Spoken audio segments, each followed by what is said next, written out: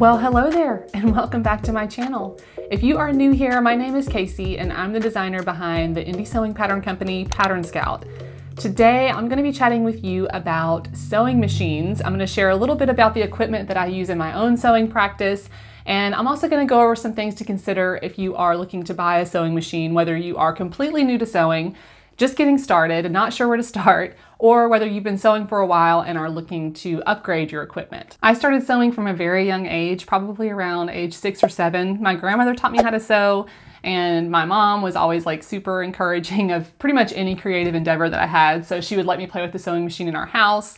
And I've just always been interested in making things and sewing and have a lot of experience with screwing up and breaking sewing machines. So I have a lot of perspective from that regard too. I also started a business several years ago where I was selling handmade products. All of them were sewn by me, and so I have some experience too with selecting a sewing machine that really needs to be a workhorse machine and do some heavy duty projects. I've sewn everything from accessories, handbags, to home decor, and now I do mostly garment sewing. I think the most important thing to consider when you're getting started is, what is your goal with your sewing practice? If you're sewing garments and you're just getting started with apparel sewing, I think that most machines are going to do what you need them to do. And you can probably find something that's going to be pretty inexpensive to get started. There's a lot of different places where you can find just kind of a typical Brother sewing machine. Brother or Singer, those are two really popular brands that have a lot of options for kind of entry-level sewing machines, and those are definitely great to start with, and they'll do a lot. Those machines will actually do a lot. But if you're just getting started and you don't want to invest a lot of money up front, those are definitely options that you can pursue. Now, if you are kind of against buying a cheap sewing machine, which is totally noble and understandable, I would recommend going to your local thrift store. There are always sewing machines at the thrift store. Now the caveat here is you may get a sewing machine at the thrift store that might need repairs. Oftentimes repairs are going to cost more than the actual worth of the sewing machine. So again, you might be better off just buying a new sewing machine that actually works right out of the box. But that doesn't mean that you can't find a great sewing machine at the thrift store. A lot of times too, the thrift store will have older sewing machines, and sometimes older sewing machines can be actually better little workhorses than some of the newer machines, because older machines have mostly metal parts on the interior, and so those parts are less likely to break or fall apart. A lot of the newer sewing machines have a lot of plastic parts. Those parts can wear down really easily and can like slip out of place a little bit more easily. So those are things to consider too. And a lot of times at the thrift store, you can find a machine that is made with really great parts. Even if you have to get it repaired, it might still be a better machine than some of the newer versions that are just not as well made. Another option, if you're just getting started, is to borrow a sewing machine. So if you have a friend or a family member that is willing to let you try out their machine and see if you're really interested in this hobby and you want to take it further, that's definitely a route to go to that's could cost you very little, if nothing, to try it out and get started. If you are at a point where you are ready to invest a little bit more in a sewing machine, do your research, but also keep in mind that there are literally thousands of options for sewing machines, and most of them are going to be pretty good. As long as you're not needing it for anything that's super heavy duty, most run-of-the-mill sewing machines are going to do what you need them to do. The type of sewing machine that you get is going to depend on the types of projects that you want to do. So whether you're doing home decor or quilting or bags and accessories, or you're sewing apparel, those are all kind of different applications that have different needs, and you're going to want to focus your search in that way. If you are ready to invest in something that's a little bit nicer, I think it's a really good idea and actually quite imperative that you try before you buy. So most sewing shops are going to let you sit down and try out the sewing machine. You want to just set aside some time, maybe a weekend or a couple of weekends, where you go in, you try out the different sewing machines, bring scraps of fabric that you can sew with that are going to be similar to the types of materials that you think you'll be sewing with the most. Spend a week thinking on it and go back. Treat it like you're buying a car, because I will tell you this, when you go into a sewing shop, it is kind of like going to buy a car. They're going to try to get you into the most expensive sewing machine, and they put a lot of pressure on you to buy the really, really nice models of the sewing machines. You don't necessarily need to go to like the Cadillac of the sewing machines, but definitely sit down and try out different sewing machines to kind of figure out what you like and make sure that what they're telling you about the machine actually is true and that the sewing machine is going to do what you need it to do. And it's going to feel good to you and is going to feel natural as you're sewing on it. Those are really important things. And you also want to talk to the folks at the sewing shop and kind of see what sort of deals they have for when you need to have your sewing machine repaired, what those costs are going to be, because you will eventually need to have the sewing machine repaired. In my experience, having repairs done usually runs about $100 per repair. And that can get expensive, especially if you need to go in over and over again to have a repair done, which I have had to have done. So those are things to keep in mind too. So you also want to keep in mind your price range, which I feel like is pretty obvious, but I'll go ahead and just talk about that.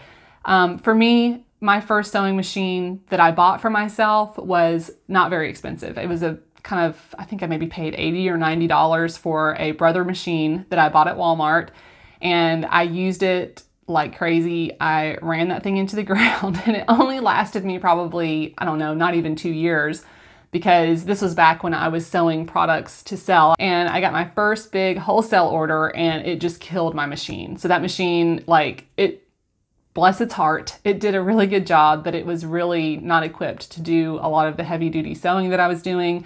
And it didn't last me very long because I was using it, you know, for hours a day, day after day, weeks on end. So that definitely was not the best sewing machine for that use. Once that machine was kaput, I was kind of forced to go out and get a nicer machine. And that is how I ended up with my FAF. It's either FAF or FOF. And I always feel kind of like an a-hole when I say FOF, but I think it might be FOF.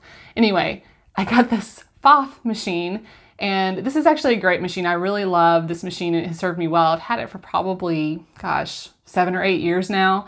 And this one cost me about $650 at the time, which was a big deal to me. That was actually like way more than I had ever spent on a sewing machine. But it's a really simple sewing machine. It sews really well. I've used this a lot for when I was sewing more heavy duty projects in the past when I had that business where I was selling wholesale. But now I use it primarily for sewing apparel, and it handles both lightweight fabrics and more heavy duty fabrics really well. Another thing too that I'll note, this is just my own personal preference, but I don't think you need a super duper fancy machine for most sewing applications. A lot of the newer machines now are computerized. They have a lot of little fancy thread cutting features, and those are nice features actually. Those are really great, but they're not absolutely necessary. One thing, if I ever do buy another machine, one thing that I probably will look for is like the leg lever that goes under the table that lifts and lowers the presser foot. I think that would be really helpful. But other than that, this one it's not computerized. It's very basic. It has some very basic zigzag stitches and straight stitches, that kind of thing. I think for most, especially apparel sewing projects, and actually most sewing projects, if you're just doing very basic sewing, you want a basic straight stitch that goes forward and back. You want to be able to adjust the stitch length and width, and you want to have a zigzag stitch because that'll allow you to sew both knits and wovens, and will kind of give you more options for seam finishes if you're not ready to invest in a serger too. So this is really the only one that I can speak with any authority on as far as like a nicer, higher end brand, but I've been very happy with it, and I would definitely buy this machine again or something similar in this brand if I needed to upgrade my machine ever again. And I don't think they sell this particular version anymore, but I will put a link in the description to something that's really close to this. The first ever machine that I sewed on is actually behind me. I don't know if you can see it back there.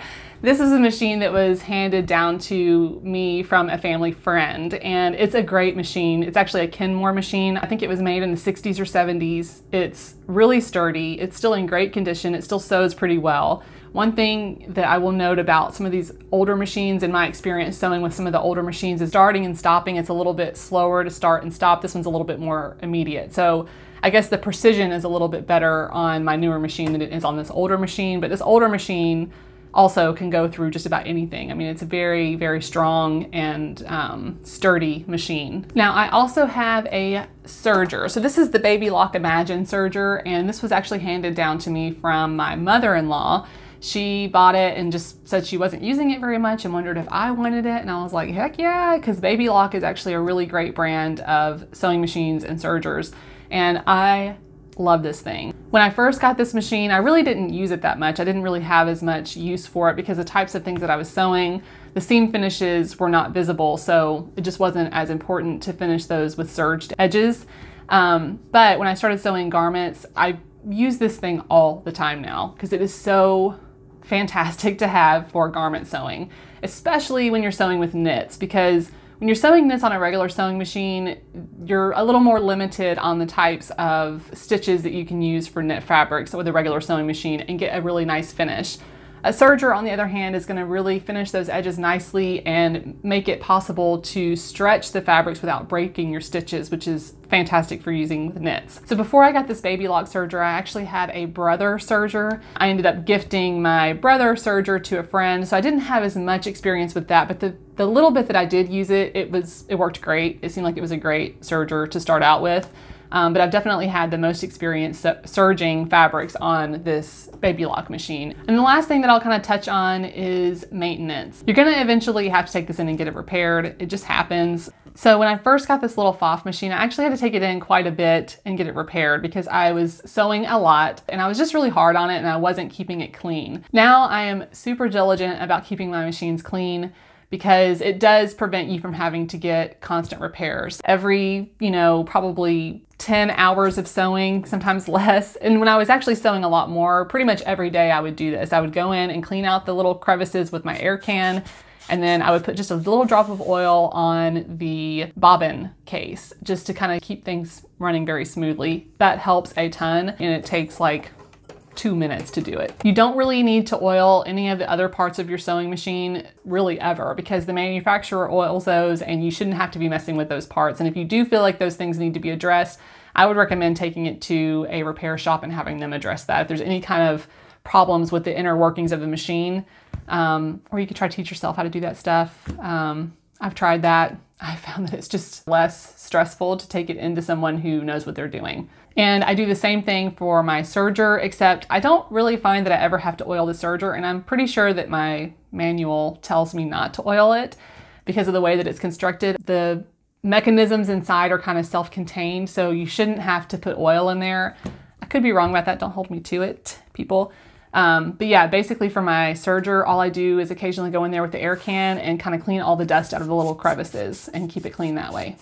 And related to maintenance, always hang on to your sewing machine manuals. If you don't have your sewing machine manual, maybe you found your sewing machine at a thrift store or it was handed down to you, you can usually find them online. If you Google search the type of sewing machine and the model that you have, you can usually either find it for free online or find a place that sells it for pretty cheap for just a few bucks. They will help you with everything from how to sew a buttonhole to basic sewing machine maintenance, and then just basic troubleshooting too. Like the manual for your sewing machine is actually extremely helpful, and you always want to hang on to those. Okay, I think that is all I have for you today. This was kind of a more broad discussion, so let me know in the comments below if there are any questions that you have about selecting a sewing machine or upgrading your equipment or even just getting started with sewing that I didn't cover here, and maybe that can be something I cover in a future video. I really love talking about this stuff, so I'm happy to do more videos that go a little bit deeper on certain topics if those are things that you are interested in. So definitely let me know. Also, let us know if you have a sewing machine that you just absolutely love, what kind of sewing you typically do, and yeah, maybe that would be helpful to someone else who is doing research right now and maybe stumbled across this video. Thank you so much for watching this video. I appreciate you being here, and if you did enjoy it, be sure to hit subscribe. That way you'll be notified when I release new videos in the future. Okay, I will see you in the next video. Bye.